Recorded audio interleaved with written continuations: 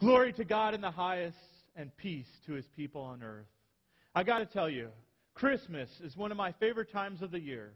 I'm torn if I should say it is my favorite because, well, then I'd have to say Easter wouldn't be my favorite. So I have to say it's one of my favorite times. And one of the things I love about Christmas are some of the wonderful traditions we celebrate, both in the church and, well, around the world, really. And last night, every Christmas Eve just about, we have the celebration of our Savior coming into Bethlehem on Christmas Eve with the lighting of candles for our candlelight service. And something about that just always moves me. It moves my heart. It gives me joy as we light those candles, as the whole rest of the building is dark, reminding us of the light of Christ in our hearts. And as I looked around, it's not just Christians who light, well, candles or have lights to celebrate Christmas. You drive around the city and you'll notice houses decorated all over the place with different Christmas lights. You walk into homes, you see their trees strung with lights. Some people, they have simple displays. Just maybe a string of lights here or a string of lights there. Some people have lights that you can see probably from space. I was looking online the other day. Some people have very extravagant displays.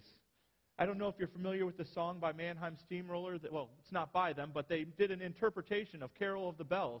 And I saw online a video of someone who had taken their Christmas lights and synchronized them with the song. So as the different beats were going up and down, the lights were flashing. Well, let me cut to the chase. I really do not have time to do that myself. And as much as I enjoyed seeing that video, I realized I probably will never do that with my home. And, well, not because I don't like it, but just because I don't know that I have the time. So, now, Carla and I, on the other hand, we have a little bit more simple of a tradition. Kind of actually follows my family's tradition. As we were growing up, we rarely put lights on the house, but we would have a Christmas tree lit, and if we had a fireplace, we would light the fireplace. And we'd just sit there and we would spend time together. And that's kind of how Carla and I have spent our Christmas season so far. We lit the tree, and we light a candle since we don't have a fireplace, and we just enjoy, maybe hot cocoa or some coffee and the Christmas music or each other.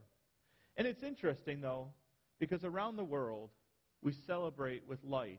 We celebrate with the beauty of Christ's birth. And I don't know that we realize where the origin of Christmas lights came from, how they originally came about. Originally, when we started decorating with Christmas lights, it wasn't actually a decoration. In fact, as you may or may not recall, the Romans persecuted the Christians in the early church. And they drove the Christians into hiding and for the times of worship. And so they had to use different ways to let other Christians know when they were going to worship.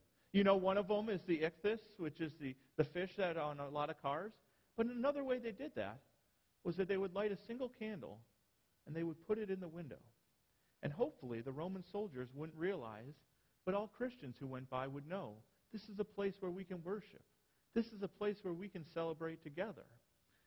And so that tradition continued on to eventually putting candles on a Christmas tree, although I think probably we've moved away from that for safety and economic reasons, to now we have lights on a tree. And we continue to celebrate, not because, we don't have the same fear as the original Christians did, but we celebrate with light. We enjoy the beauty of Christ entering into our world. And that's why we read a text like John chapter 1 today. John chapter 1 about the light entering into the world. That light, Christ Jesus, who shined into our hearts, who came as a baby, who brought the miraculous light into the lives of all people. And what's so significant about that is when he came, there was great darkness.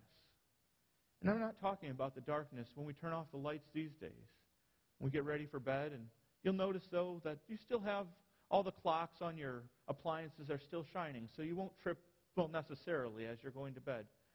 But that's not the darkness of sin that was in the world when Jesus came. No, the darkness was a blinding darkness. It was a darkness that you couldn't see your hand in front of your face. It was a darkness that you couldn't see right from wrong. It was a darkness that sin had covered the hearts of all people. It was a darkness that only Jesus, the light of the world, could pierce the hearts of that darkness, could make things right. And he sent John the Baptist to prepare his way. He sent John the Baptist to make straight those paths, to open up, to prepare people's hearts.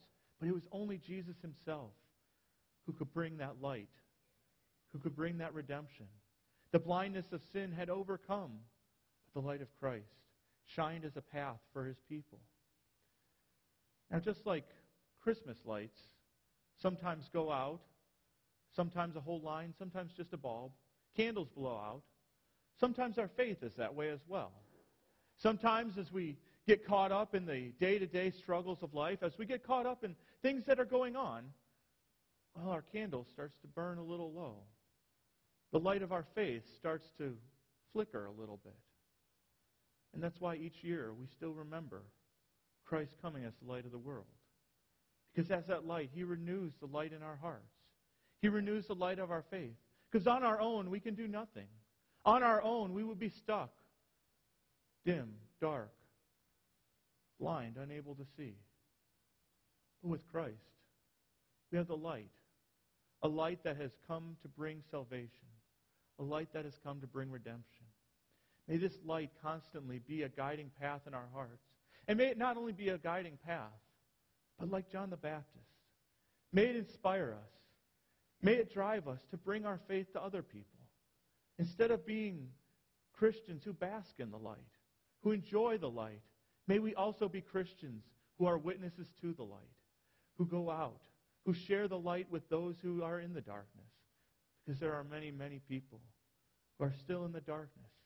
Many people who are still caught in the blindness of sin, who need Christ, who need him to shine into their lives as well. So as we celebrate, again this year, this Christmas season, may that light be a light that gives you strength. May that light be a light that drives you out to bring the gospel to all nations. Amen.